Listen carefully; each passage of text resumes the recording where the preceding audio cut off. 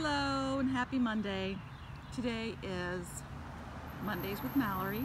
I'm Mallory Perry. I'm the Assistant Director of the Newnan-Coweta Historical Society, and we decided that we would do a virtual tour of the museum since we are unable to have it open for visitors.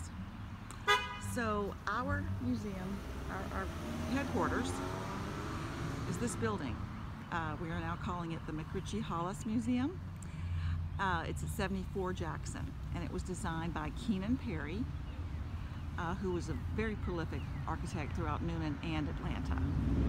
He designed this Tudor home right here, and actually I'm kind of having a fight with this lady that lives in that house.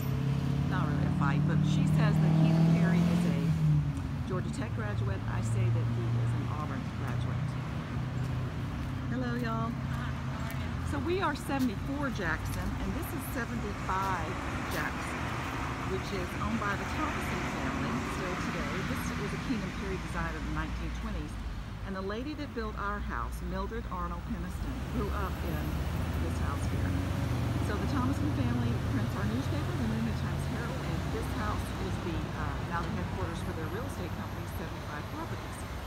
You go further up 29, that's what this street is, to Platinum Point. There's a huge Tudor there. It's called Guildhall. It used to be Newnan's largest home at 11,000 square feet. I think it still is the largest. Keenan Perry also designed the hospital, which is now the University of West Georgia. And there's our weird magnolia tree. So this house was built in 1937 at a cost of $25,000, and most of the houses back then in Newnan cost around $4,000. It is said that there's not a house in Newnan that has not been touched by the R.D. Cole Manufacturing Company. And so this house, all the lumber, the windows, that iron balustrade, everything, they were known for their extensive millwork. So I want to point something out to you before we go inside. This palmette, which we took as our logo, that was a wooden carving that was then made into a mold, and then all of these lintel moldings are cast concrete. It's way up in the top. That's cast iron. The vents, that's how the house was cooled. There's a huge attic fan. And then the balustrade was also, there's the palmette there. It's also created by the R.D. Cole Manufacturing Company. They started out as a lumber mill. They got into lots of different things, windows. They got into metal fabrication. They designed our courthouse, and all of the copper cornices of the courthouse were manufactured just blocks away from where they were installed, which is across from the depot, and that's an elongated palmette. I'll show you a couple of other.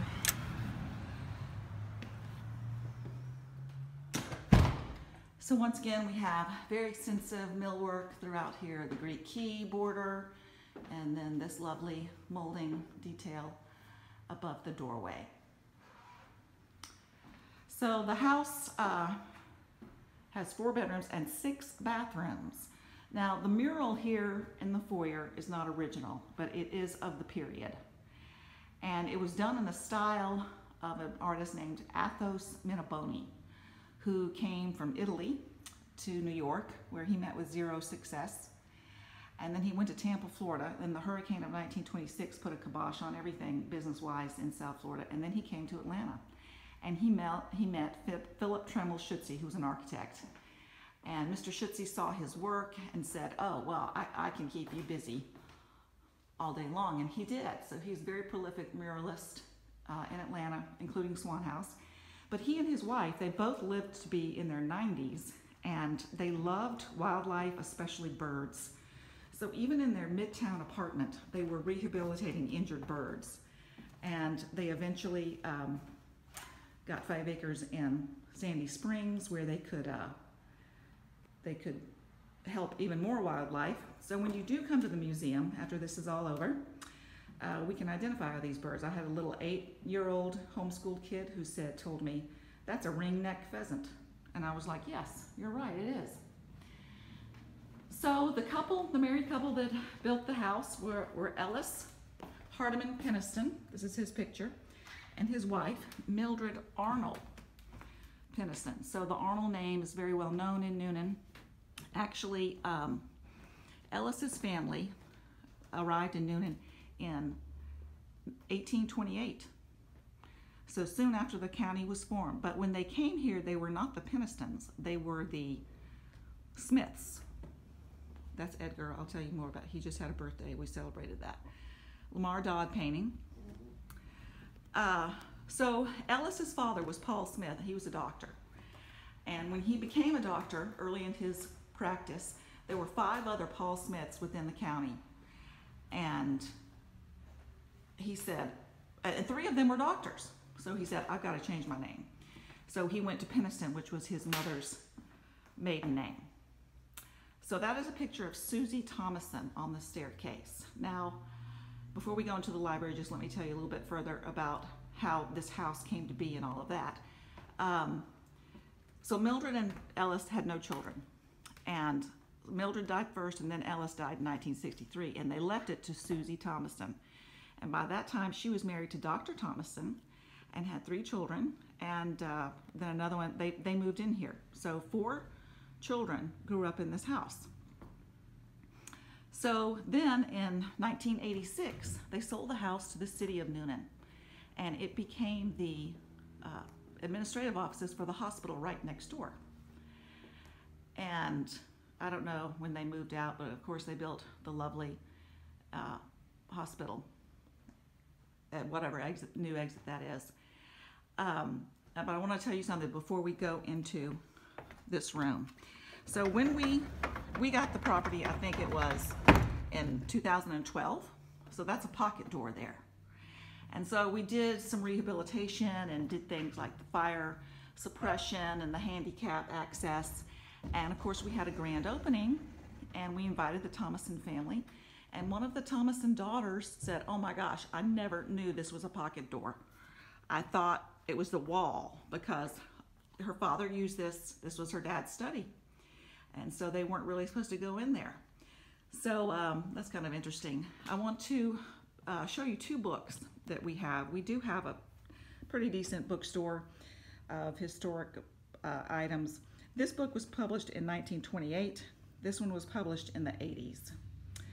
We have several marriage books that you can cross-reference. So this one retails for $50. This one retails for $70.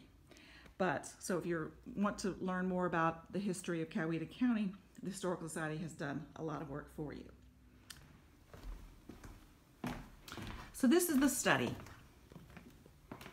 This is really my favorite room. It's so cozy, has a lot of books, and I love books. They're all Edgar's. This is totally paneled in English walnut, very valuable wood. We have a first edition Mark Twain, Life on the Mississippi, a first edition Mark Twain humor book. We have a 3rd edition Gone with the Wind, which was published for the first time, 2 printings in June of 1936, and there was a printing in July, and then we have the August printing. Those cups that are way up high, those are barber cups. And so when a young man started working, he would be gifted this, and it was customized with his name and his profession. And it would live at the barber shop. So I guess this is their way of being hygienic, because they could sterilize the blade that they would shave your beard with, but they could not sterilize the bristles, of course, that they would mix up the shaving foam. So that's how they remained hygienic. Edgar Hollis, this is his picture. He is our major benefactor, and for his generosity, we named the museum after him. So it's called McRitchie Hollis. His mother was a McRitchie. And she was also related to the Berries, who also were one of the original founding families of Newnan in 1828.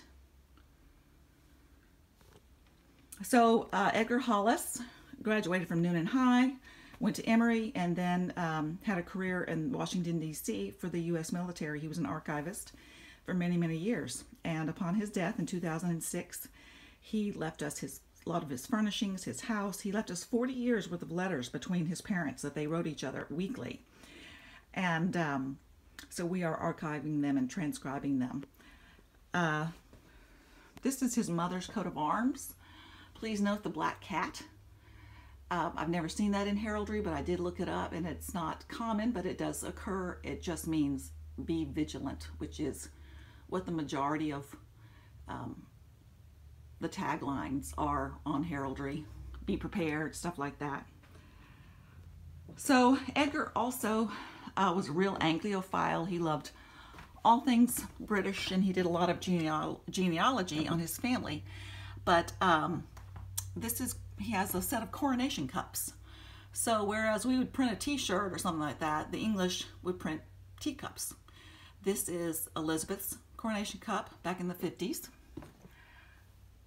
This is her grandparents, George and Mary. And if that guy looks familiar, he looks like the Tsar of Russia. Well, they were cousins, so that's why. And then here is Edward. This one is the most valuable because it says the coronation of His Majesty King Edward VIII. And he was never coronated. He abdicated for his love for Wallis Simpson, the American divorcee, twice divorced. But they had everything ready. They had all the plates and thimbles and all this stuff printed up. So anyway, he decided he didn't want to be king because he couldn't live without Wallis. So this actually ended up being a good thing because he was actually a Nazi sympathizer, and England didn't need that in the war, World War II. So here is the book, his book, A King's Story, The Memoirs of His Royal Highness the Duke of Windsor, right next to his cup. So actually we need the coronation cup of King George, which was Elizabeth's father. They had the coronation already planned out. They just went ahead with it and just coronated King George instead of King Edward. So we haven't had a coronation in almost 70 years, but we do have royal weddings, and so they are still making this kind of stuff today. This is my cup. I think my mother gave me this. So another feature of this room is the picture of Ellis Arnold. He was governor of Georgia when he was in 1946, I think he was elected. And so this is right after World War II. So he was a Newnan native, and at the time of his election, he was the youngest governor in the whole of the United States. He was 35 years old. So this is right after the war. That is the Murano glass lamp that is making the reflection in there. But one of the things that he did was the voting age was 21 years old.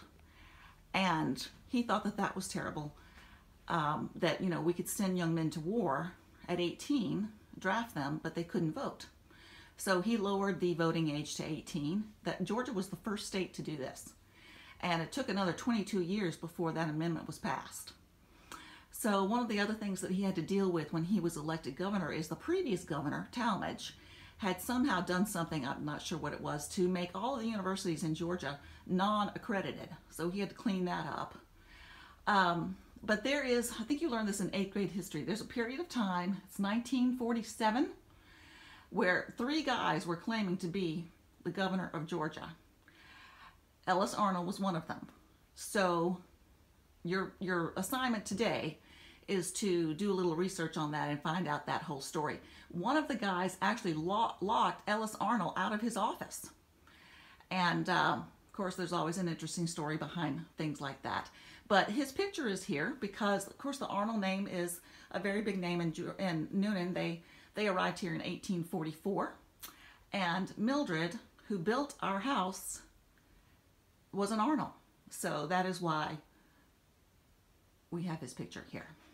And so here is our lovely garden outside, and you can kind of see a 2-story brick building. That is our archive. So as I mentioned before, we are going to celebrate our 50th anniversary in the end of 2021. And we are trying to start a docent program. So if you are a lover of history, we would love to teach you. We need your help. We're scheduling a lot more group tours, and we need more staffing to run these. We are, and not just about this house, we did our tour is a lot longer than this. It covers the formation of the county and also the creation of the great wealth that was Newnan. It started really with the mills that were built in 1866. So we was set up for a party that we had, and we were going to have another party, so we just left everything up. But that got put on hold, of course. One thing I wanted to tell you though, this is for the people who love words, the etymologists out there. The word quarantine comes from the Venetian word quarantina, which actually was to designate the 40-day period that ships had to stay at port without disembarking, without unloading cargo, and this was during the Black Plague. So this is not something new. Hope that you guys are making the best of us, and please contact us to find out about further docent trainings.